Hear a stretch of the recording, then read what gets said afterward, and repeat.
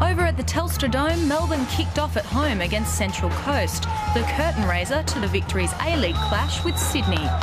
Melbourne attacked from the start, just not enough venom on Rebecca Tegg's shot from the edge of the area.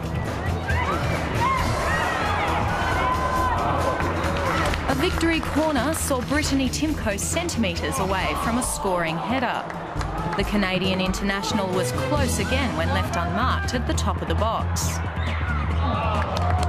In the 25th, it looked like Timko finally got one in, but she'd been overzealous penetrating the defence and the goal was disallowed. Rebecca Tegg then tried to make amends with a glancing header.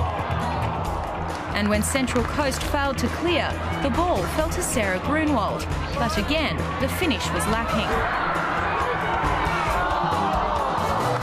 Rollison free kick produced a great save from Matilda's keeper, Melissa Barbieri. While at the other end, a series of headers couldn't confuse Mariners keeper Lisa Hartley.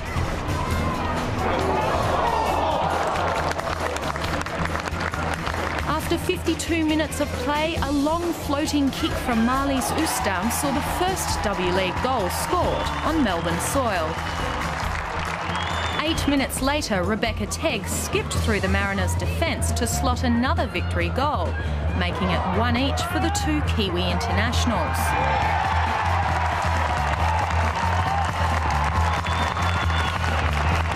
Melbourne continued to look dangerous, but Hartley managed to prevent further damage appearing on the scoreboard.